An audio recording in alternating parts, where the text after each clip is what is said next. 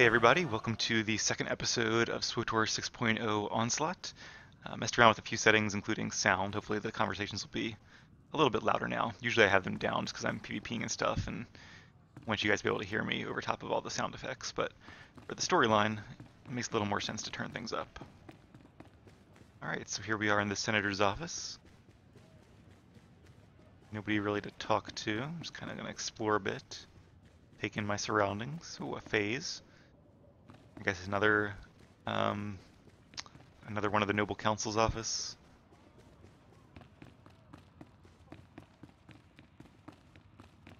We'll probably go out here later. Oh, this is where we came in. Okay, cool. Izes, that's right, Izes. I remember that. That's the, obviously the city we're in.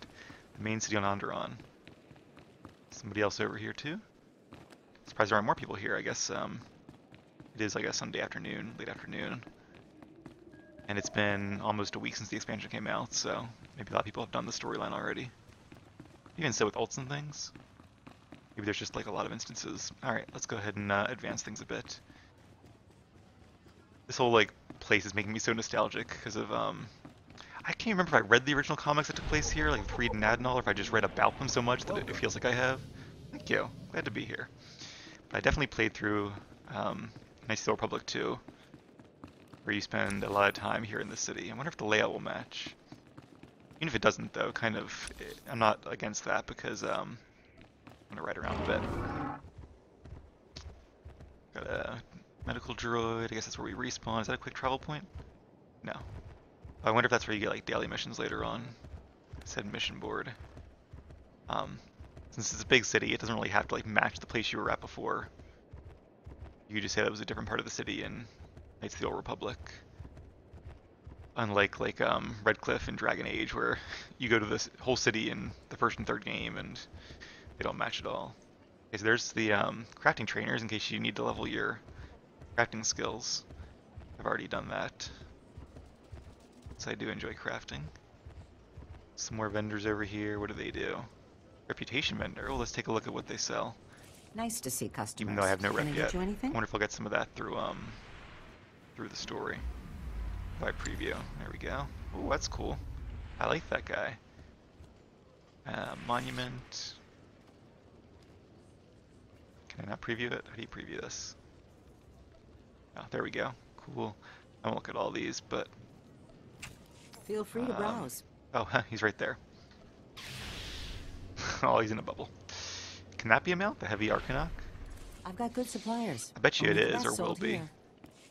Just not from here. Best Oh, we have prices another this side of reputation the vendor. galaxy. Oh, it's You some, check. what is this?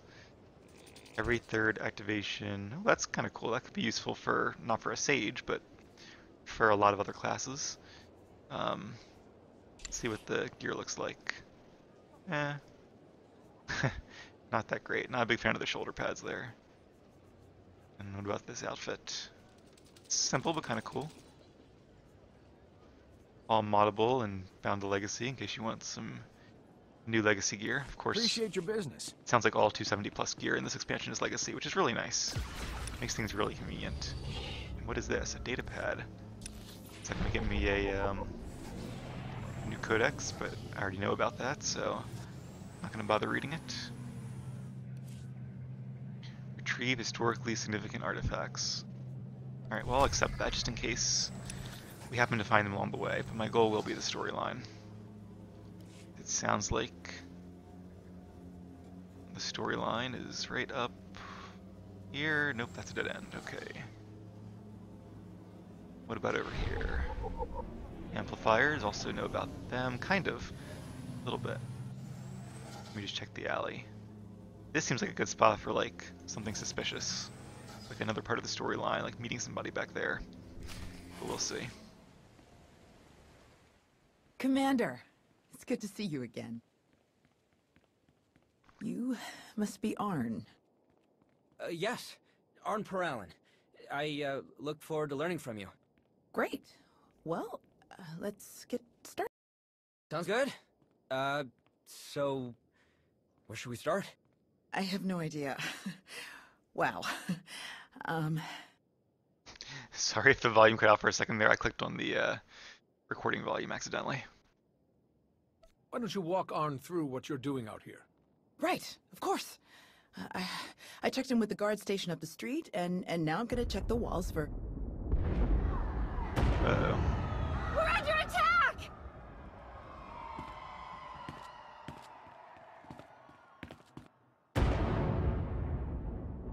Everyone all right? You two get to the palace. Coordinate with Lana. Right away. Arn, are you ready? Arn, I'm ready. you're heading for the explosions? Of course. That's what I do. Wonder who's attacking. This will be interesting. I'm glad things are kind of heating up now, because so far it was sort of, you know, it was the pregame. Also, it looks like Arn might be suffering from some post-traumatic stress or something, because he's definitely seen combat before, clearly. Severe combat, but seemed a little shaken by the explosions, and very understandably. That's usually where the fun is, right? Enjoy. Let's move. Alright, that sounded a little out of character, but anyway. Defeat the untamed invaders. Oh, are the untamed... Don't say I never did anything for you.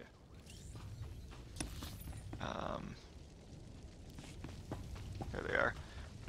There's like a gang... No, I'm thinking of the Beast Riders.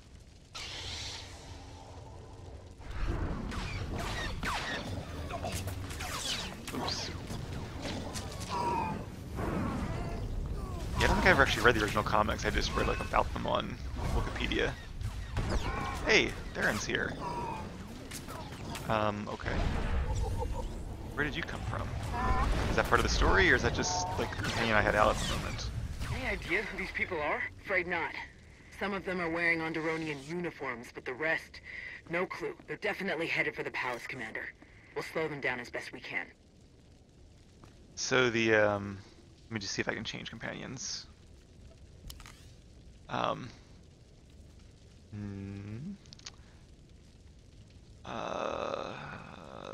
Looking for Tau, that would be ideal. They're a contact, not actually a companion.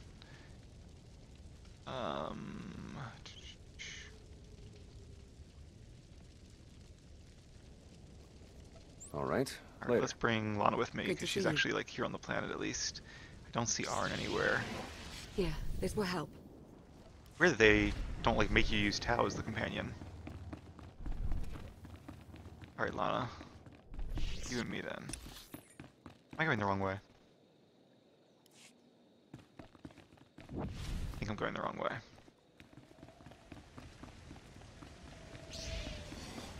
Here, this will help. Oh, am I jumping down here? Oop. So there's an... Okay, what does this say? Seal the gate. So there must be a control around here then. Okay, the purple dot is over... Oh, went right past it. You guys are probably screaming at the screen. And then follow the invaders. Here, this will help. The arrow seems to point... Aha, here we go. Into the sewers. Very cool.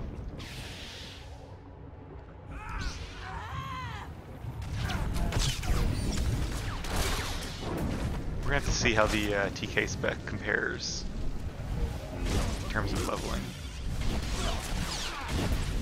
It's our new ability. It's called Volt Rush Imperial Side. Here it's called Telekinetic Blitz, which always makes me think of the song Ballroom Blitz, so that song will be stuck in my head for the next few years. That's okay though, it's a good song. I'd say somebody should do a parody of it, but Telekinetic and Ballroom have very different syllable counts, so we do TK Blitz. TK Blitz. Anyway. I promise that it's very likely to be the only thing I will do in this Let's Play. I am a slightly better SWTOR player than I am a singer. You'll be glad to know. Yeah, so I was thinking maybe these guys have something to do with the Beast Riders. Maybe they're like a group of Beast Riders.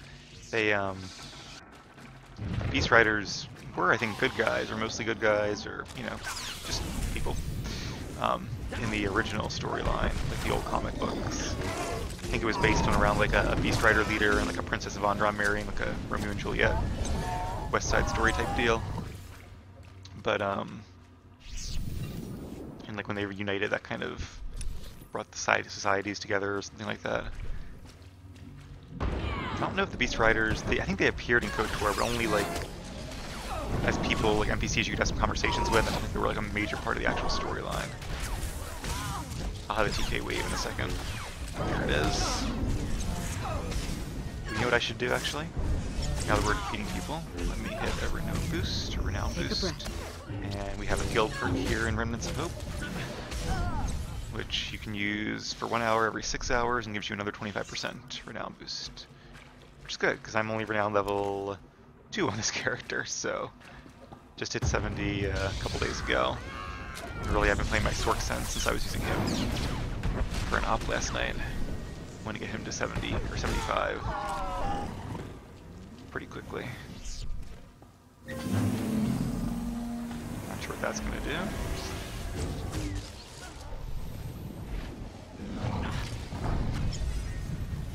So because it's a story mission, this doesn't seem to be too challenging. If it is, I have a lot of companions that are a higher rank than Lana. Basically, I got 8 of them to 50, and she is not one of them. That's why she's at like level 6. Companion level 6. Alright, let's put a dot on him, and use some buffs, make this a little faster. I guess I can freeze blood renal. Might as well use that.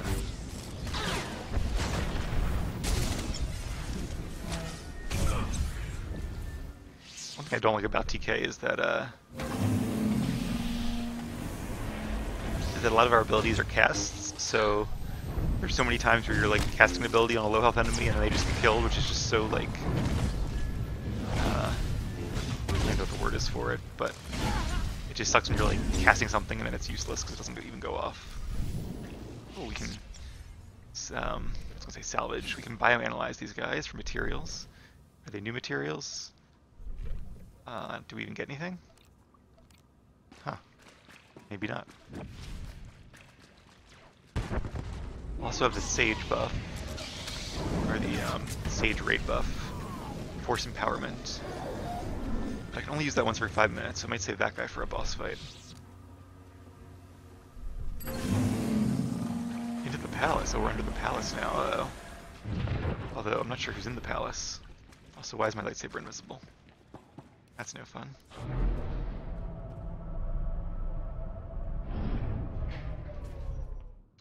Not sure what these guys are trying to do here. Onderon was one of my favorite areas in KOTOR 2.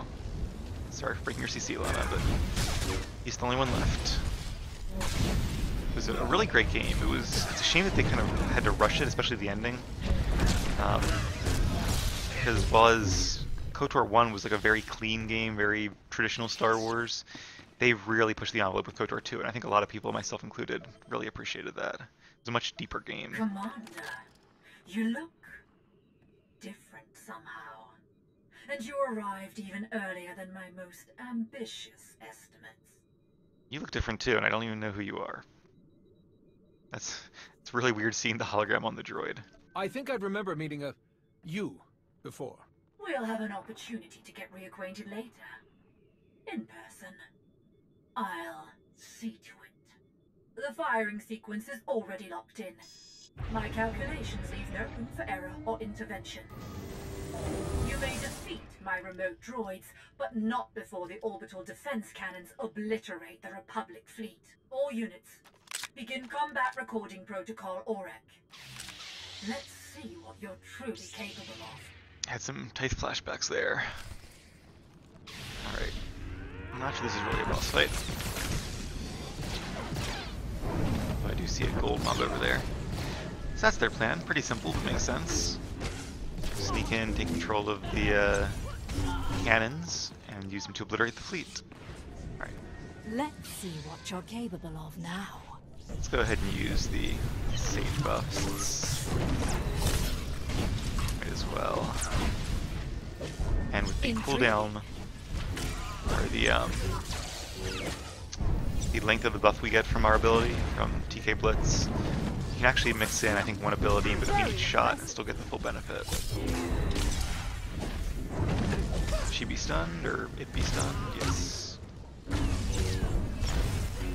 Very impressive. to be like, use it once, use an ability, use it once. There we go, just like that. Impressive.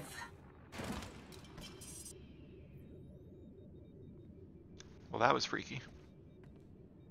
Republic fleet, raise your shields. Imperial forces set the planet's defensive guns to fire on you. I'm disabling them now, but they may have other tricks up their sleeves. Understood. Shields up! We'll pull the fleet to a safe distance and maintain alert status. Tau, this whole attack was a diversion. The Imperials tried to use the defensive cannons to attack our fleet, but I managed to stop them. It's great to hear, but I'm not sure anyone told these guys they're just a diversion. Think you could give us a hand in the throne room? On my way.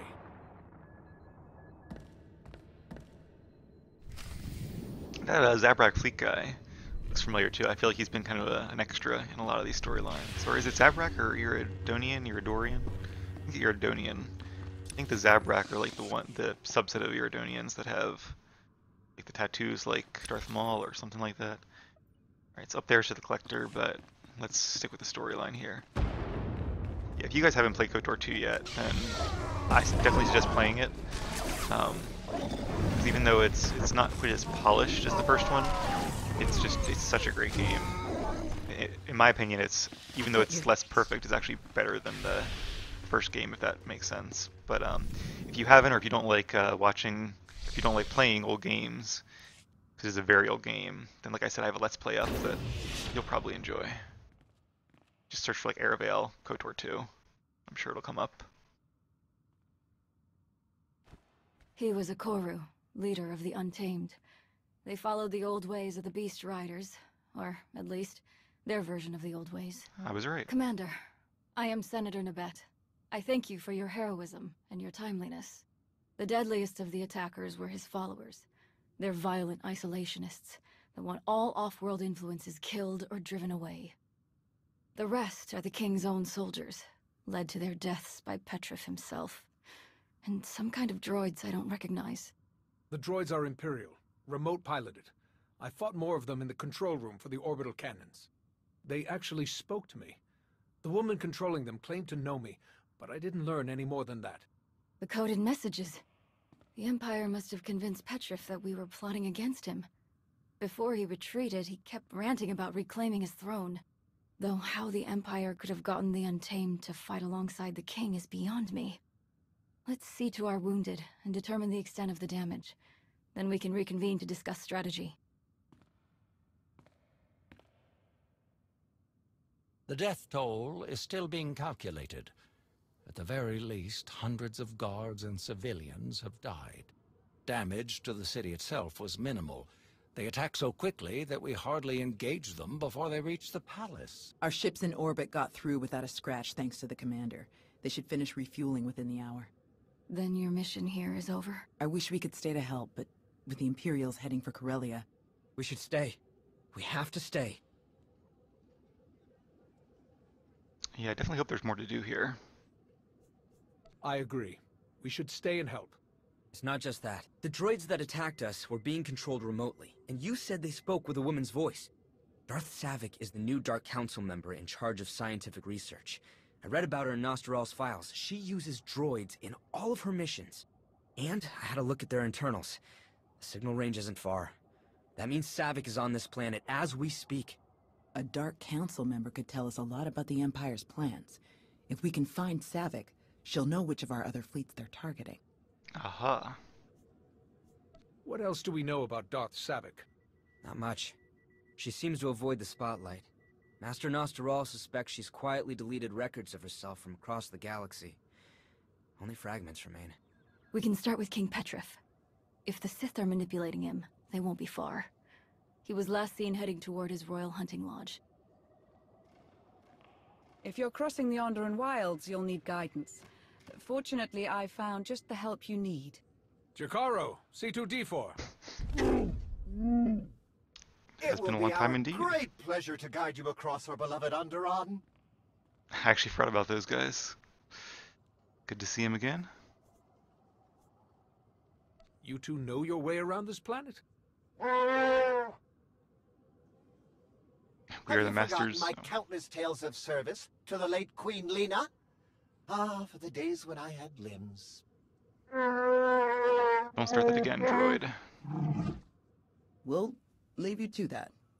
It's best if Arna and I stick around to hold the line here in case the imps make another attack. But don't hesitate to call if you need backup. I assure you, Master Jedi, they're in the best of hands. No, hands. Droid. Of course. To the Royal Hunting Lodge!